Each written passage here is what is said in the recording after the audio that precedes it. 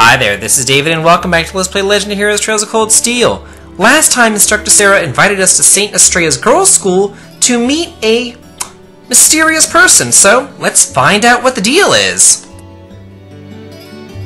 I like the uniform emblem, it's cute.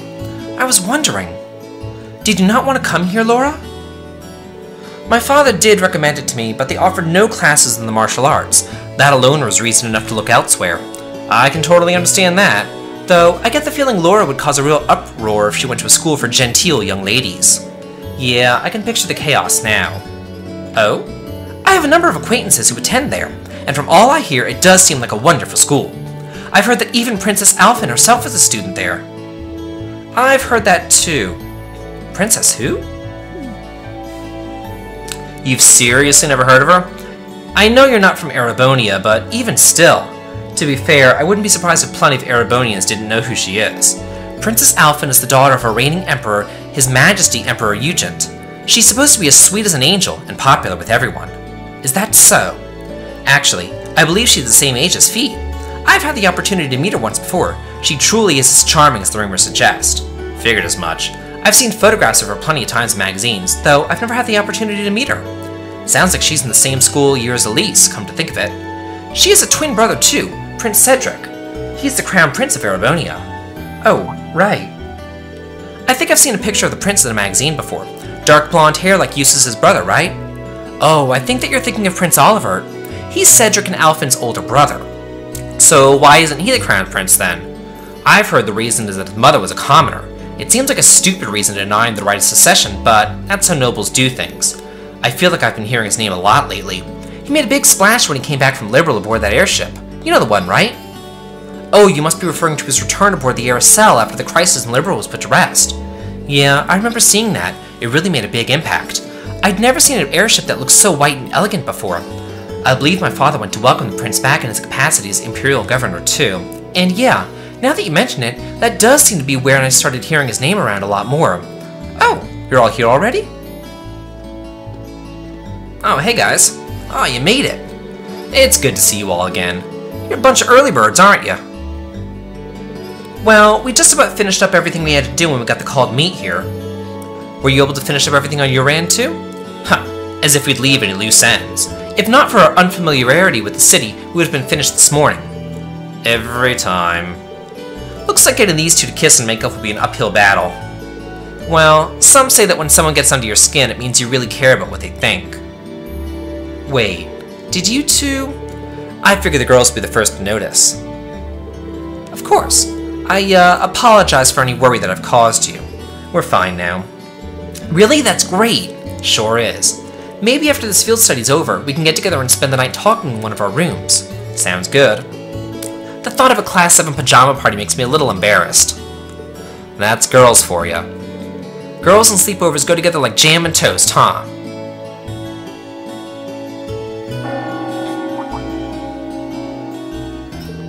Must be Heimdall's Cathedral's bell. It has a solemn, stately sound, wouldn't you say? It sounds so different from how it does in the Ost district, though that does make sense considering the distance. That bell ring must mean it's 5 o'clock, which means that it's almost the time that we were supposed to meet here. Rain? Elise, what are you doing here? Wait, I guess this is your school, so where else would you be? Yes. I see all of your classmates are with you, too. It's only been a week since we saw you, hasn't it? Well, we were told to meet here. Wait a minute. Are you the ones? The 9 guests that I was told to expect at 5 o'clock sharp? Well, there are 9 of us in Class 7. Wait, what? Then that would mean you're the one we were told wanted us to come here? Actually, I suspect that would be a friend of mine. Why does she always have to be such a mischief maker? I swear, she could at least have given me a little warning that you were coming. Elise? Anyway, where are my manners? Welcome to St. Estrella Girls' School. I hope you'll enjoy your visit. Right this way. I wonder who her friend could possibly be.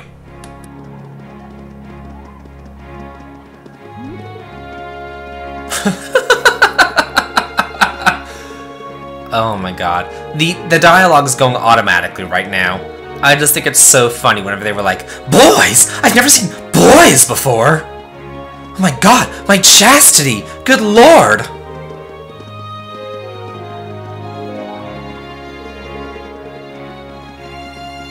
Yeah, Eustace does look pretty good, I gotta say.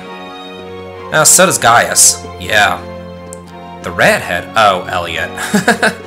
I'm like, oh yeah, him. Yeah, who really cares about Elliot? She's a commoner! Oh, good god, do they really have to talk about their curves? I can feel their stares boring holes in my head. Huh, pay them no mind. We certainly do seem to be the stars of the show today. And Laura's as popular as ever. I can't say that being admired doesn't feel nice, but please, don't be too hard on them. We don't have many opportunities to meet people from outside the school. You think that boy in the front's a commoner? I'm not sure, but either way, he looks so handsome. How do you think that they know Elise? Actually, you're right. This is kind of uncomfortable. Are they all the same age as you, Elise? I don't know, and I don't care.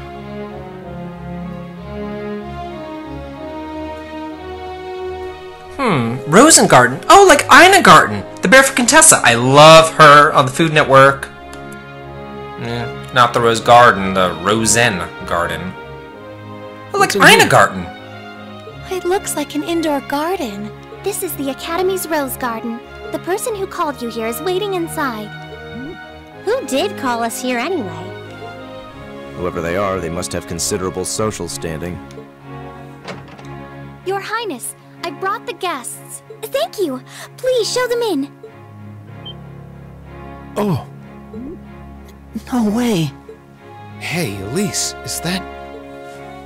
You don't need to ask when you already know. Now, if you'll follow me...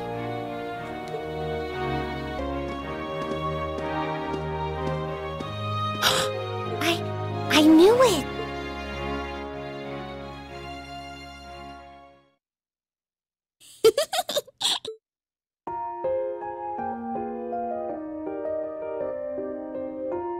Welcome, ladies and gentlemen of Class 7.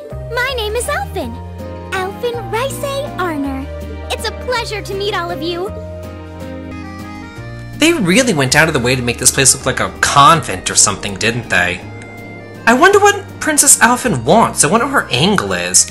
I know that earlier she was talking to Elise about how she was, like, in love with Reen, but isn't she... I want to say she's 15 in the game, so...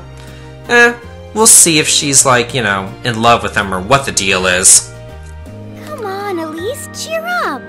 I'm sorry, alright? I was only trying to tease you a little. Don't you have something you wanted to discuss with everyone? Please, go right ahead. Well, that aside, it's been a long time since I last saw both of you, Eustace and Laura. I'm glad to see you're both well. Likewise, Your Highness. You've become even more fetching since we last met. Aw, thank you! I was rather hoping that you'd decide to enroll in Saint Estrella too. But it seems you chose to attend Thor's after all. Well, I've committed myself to following the way of the sword, and Thor's gives me a place to hone my skills. I apologize for not being able to live up to your expectations. First I lost Angelica to Thor's, then you too. Isn't Angelica that really fat Sailor Moon girl with the bad makeup? Perhaps I should just transfer there next year myself. Your Highness? Got you to look! But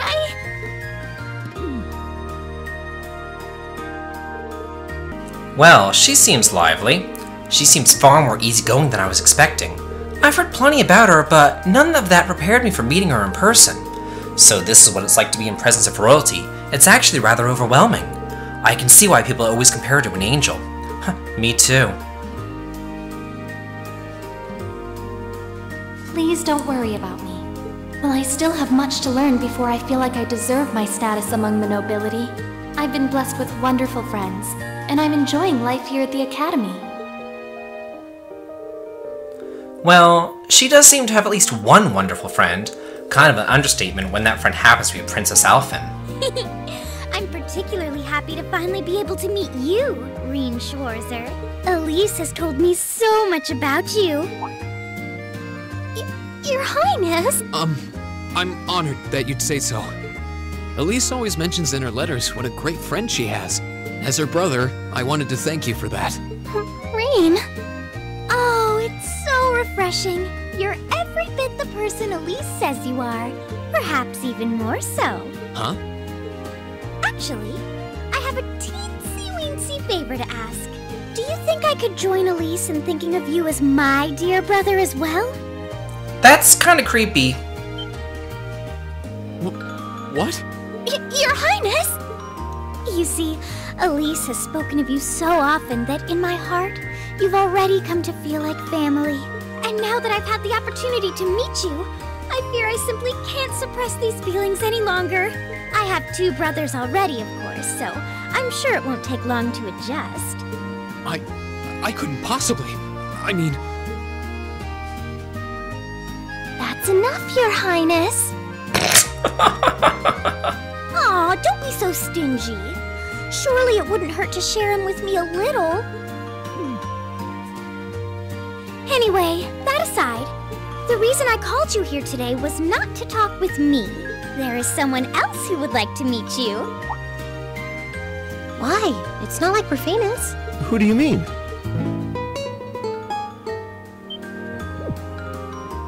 Hey, isn't that... A guitar? No, a lute? Oh, it seems he's arrived. Oh, I apologize for keeping you waiting. Yay! Oliver! Sweet! Or Olivert in this game. it's a pleasure to see you again. And you as well, young lady. Well, I trust everyone here has been making themselves comfortable. He cut his hair. Who's this guy? I'm not sure, though I feel like I've seen him somewhere before. I serve as a music instructor in the hallowed halls of this fine academic institution. In truth, I am ever on the hunt for that elusive mayfly we call love. But that might raise eyebrows at a girls' school. But whose pulse would not quicken wandering into this untainted cloister of dew-eyed maidens? Ah, the romance. Could he be? I think that's quite enough. Any more of that and our guests may start edging toward the exit. Ah, I can always count on you to never miss a beat, my dear sister. Oh, wait. So this is... Whoa. Indeed. If you never played Trails in the Sky, he is a main character from that series, so just FYI. 'Tis I, Olivert Rice Arne, also known by some unscrupulous individuals as the Debaucherous Prince. I also serve as Thor's Military Academy's ornamental chairman of the board. It's a pleasure to finally meet you, ladies and gentlemen of Class 7.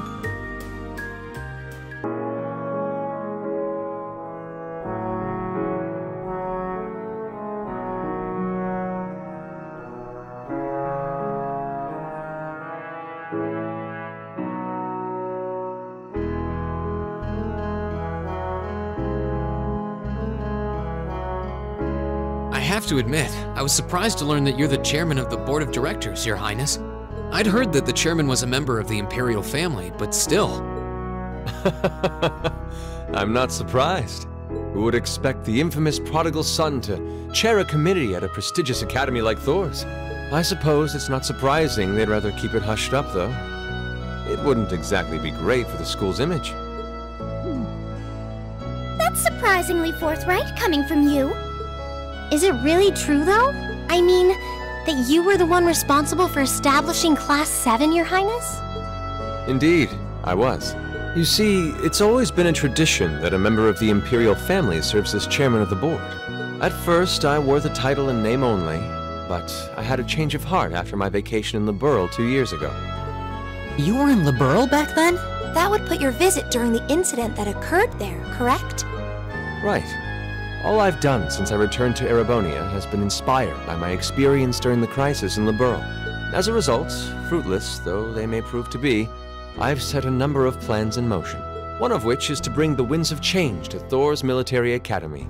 A gust of fresh air, if you will. Winds of change, huh?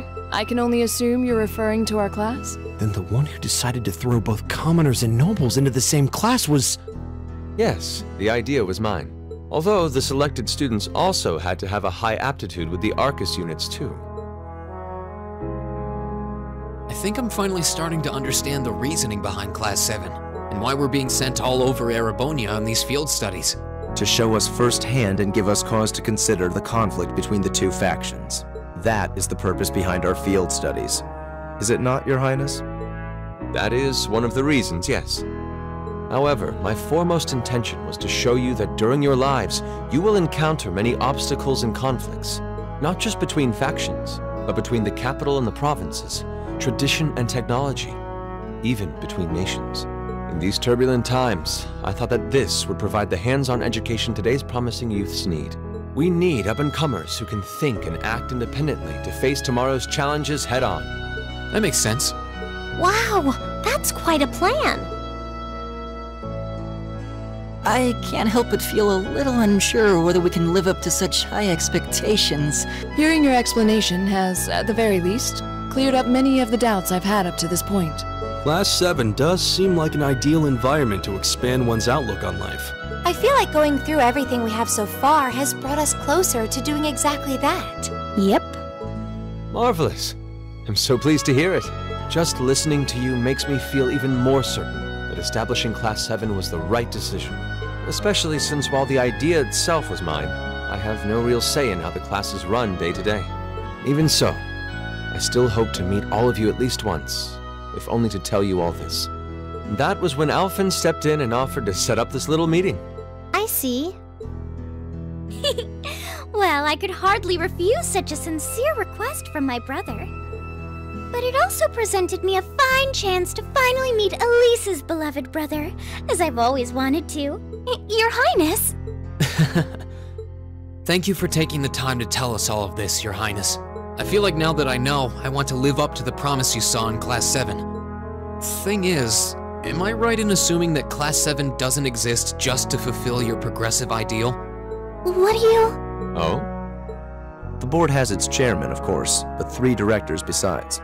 My older brother Rufus, Imperial Governor Karl Regnitz, and Irina Reinford of the Reinford Group. Oh, yeah. Now that you mention it... They do seem to have certain expectations for us. Precisely. As I mentioned, I no longer have anything to do with how Class 7 is run. That authority lies with the directors. As you're keenly aware, Rufus and Governor Regnitz sit on opposite sides of the factional divide. And while Chairman Irina is mostly involved with Class 7's technology, like the Arcus, her intentions are a mystery to me. And it's those 3 who decide where you'll travel for your field studies. Is that right? When you put it that way, it does make it seem like some kind of bargaining is taking place behind the scenes. It was one of the conditions they gave in exchange for allowing Class 7 to be established. I'll admit, I hesitated to allow it, but I decided to place my hopes in you. We believed then, as we still do, that one day, you all will be a great light that can push back the darkness of this country. Well, I suppose when I put it that way, it sounds positively heroic. But that's just me. Don't feel too pressured by it. Your students, first and foremost. Reach out and grab that fragrant rose of school life. Join a club. Eat cheap food with your friends at midnight. Fall in love. We live but once. Make your youth count. You know, it's weird, but hearing you say that kind of takes a load off my mind. By the way, just earlier you said that we believed the Class 7 would be a great light. Is there someone else involved with Thor's who shares your vision for our class, Your Highness? There is. Principal Van Dyke. I once attended Thor's myself and studied under him. He gave my proposal to establish Class 7 his full backing. I see. He's been particularly considerate toward us ever since we arrived at the Academy. While he has no direct control over the running of the Academy, he does preside over the board meetings.